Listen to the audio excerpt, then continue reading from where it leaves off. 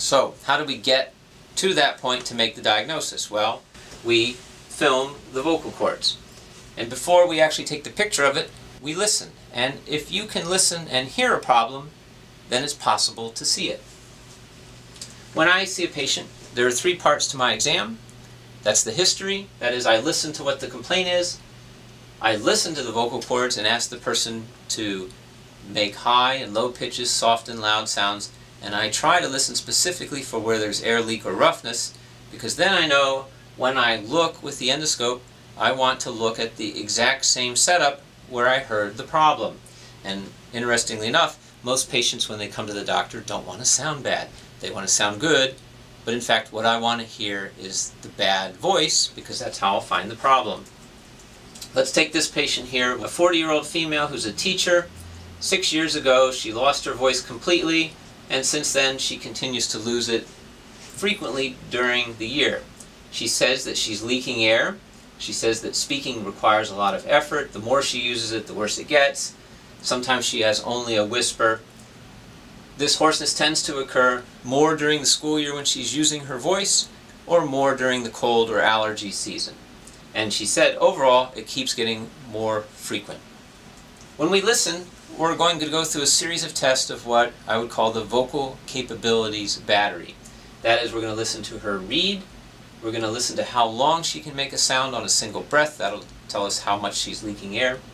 Her lowest pitch, her highest pitch, we'll listen to her yell, and we'll listen to her voice soft, and we'll listen to her with vegetative sounds. So I liken this to, you go to your family doctor with a heart problem and he doesn't find anything on the EKG, so you go off to the specialist, the cardiologist, and they run a stress test. They make you run on the treadmill, exercise the heart, and try to elicit the problem.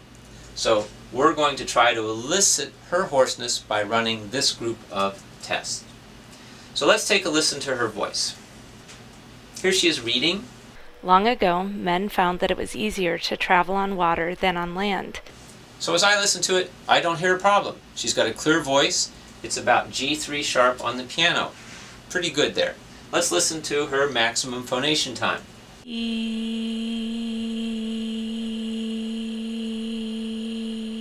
Now, I'm starting to hear a little roughness in her voice, and she only went for 13 seconds. Now, a normal, healthy 40-year-old should probably be able to do 20 or 25 seconds on a breath of ee. The further the vocal cords are apart, the more air leak there is, the shorter the time. So we have a sense that we're narrowing in on her problem here, because as a public speaker, a teacher, she's got a short phonation time. Now we'll take a listen to her lowest pitch. So I would describe this as vocal fry. In fact, it's a rough quality of the voice. We're getting a hint that there's a double pitch there. Her lowest note is F3. Now we'll take a listen to her highest pitch.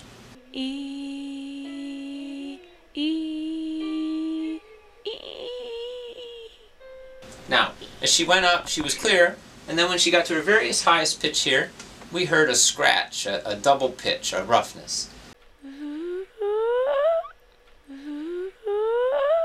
So I'm asking her to go up, and I'm a male, and I can go higher than she did before her voice cut out. So there we can hear that something is wrong with her voice again at the high end. Now we'll listen to a loud sound. Hey! Hey! She sounds pretty clear there. So when she puts enough air through, her vocal cords vibrate evenly and they don't leak air. Now we'll listen to her singing softly. Happy birthday to you. Happy birthday to you. She doesn't end up singing at a high enough pitch where we are likely to hear the problem with her voice cutting out. And then lastly, I listen to vegetative sounds or coughing. Yeah. And they sound pretty good. Let's take a look with the endoscope and see what we see in this example patient. Put the camera in, go through the nose. Take a look at the vocal cords.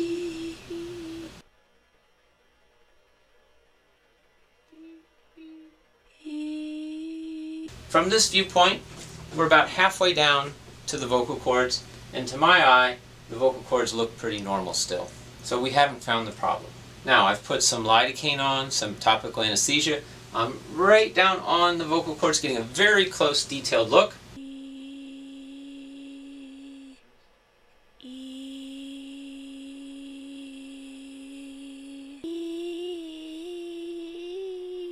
And they still look pretty normal to me. I heard her voice cut out as she went higher. So I'm going to ask her to go higher. She's going to pull the vocal cords longer and longer, and that's where I heard the problem. You can begin to see is that she has a swelling on both vocal cords. In fact, if I stop the picture here, we can see that these are polyps. They're almost translucent. We can see almost through them.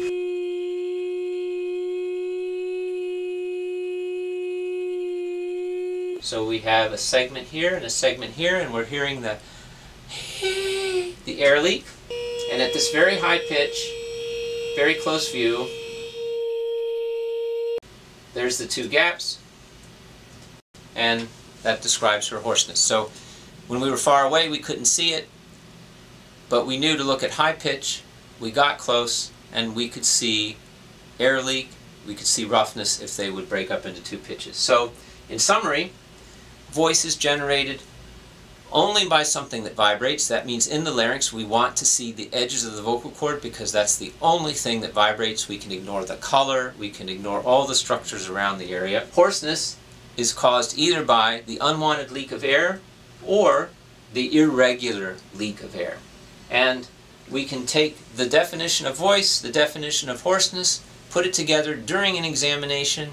We can focus our attention in, and we can find the problem by minding the gap, looking at the gap between the vocal cords for either of these two problems. I'm Dr. James Thomas. Thank you for listening.